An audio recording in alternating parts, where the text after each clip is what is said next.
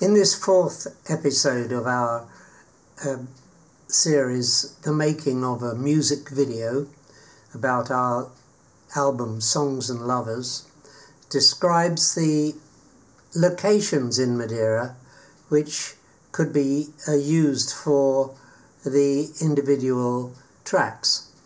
And I've compiled a list of 15 of those, although there are only 11 songs on the album, because one's really spoiled for choice in Madeira. There are so many beautiful places that picking those perhaps more suitable for the theme of each track is not so easy.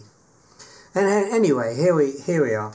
I'm going to suggest that we do Ordinary Days in Quinta Magnolia Park, where there's a lovely restaurant, and by it a small alcove suitable for filming, and where one can bring the drone down towards the location. So that was my plan for there. And then for the Ballad of Martin Mariner, there's a promontory near the Atlantis restaurant in Caniço Baixo, which people often wander onto, but gives you a great view to it from the restaurant itself. So I thought maybe we could use that promontory for Martin Mariner, because it gives opening to the sea and its horizon. So that's number 2. Number 3, Without a Heart, I thought might do well being filmed at Faja d'Areia, although there are other places which would do equally well.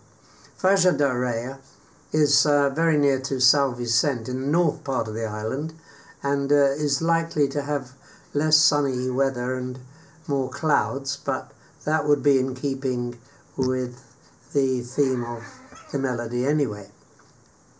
The fourth idea for a location is at Camino Real, number 25, although there are many other Camino Reals on the island.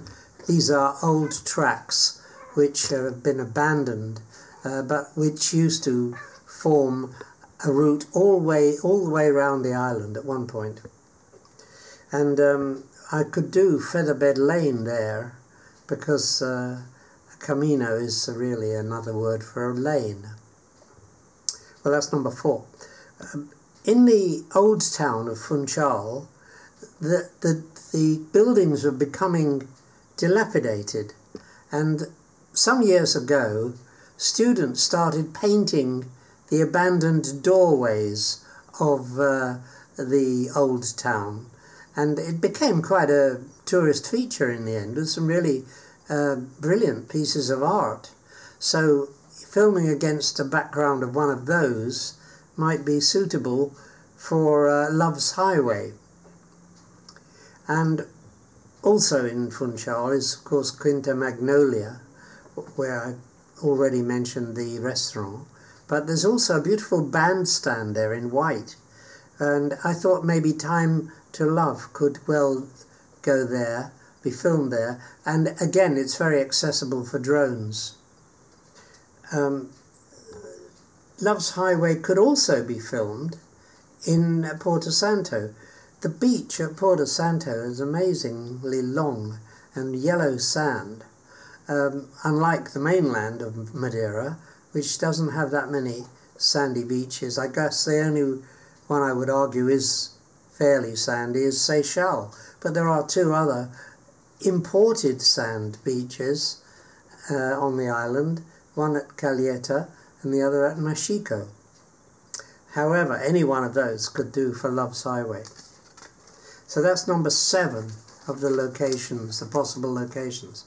Well, Age Gap Love, I think, perhaps deserves an inside filming, and what better than Alto Leader, who's just undergone a €2 million refurbishment with a new bar and a new stage, so maybe that's a good place for a location. And also Reed's Hotel, which is very famous, or the Savoy, both very famous hotels, and where we could shoot Don't Tell Our Friends. So those are two possibilities for there. At São Vicente also there is a Club Naval with a kind of protected sea accessed swimming area, and that might be a useful place to do ordinary days. And then Santa Catarina Park in Funchal has an area overlooking the marina, and it could be that at this time of year, September, October, November, we could see some autumn leaves, and therefore autumn's here again would be a suitable track to film in that location. More and contrasting with that is right up in the middle of the island, an area called Fayal, very misty, full of curious gnarled old trees, which might suit the track which I've called Jimbo, about my son. By contrast, Time to Love, the one about my brother, could be filmed at Ponta do Sol. Now at Ponta do Sol there's a bridge with a rock in the middle, or underneath the bridge, and if I can get onto that, I'm not sure you can, it would be a perfect place to shoot a soloist with a guitar.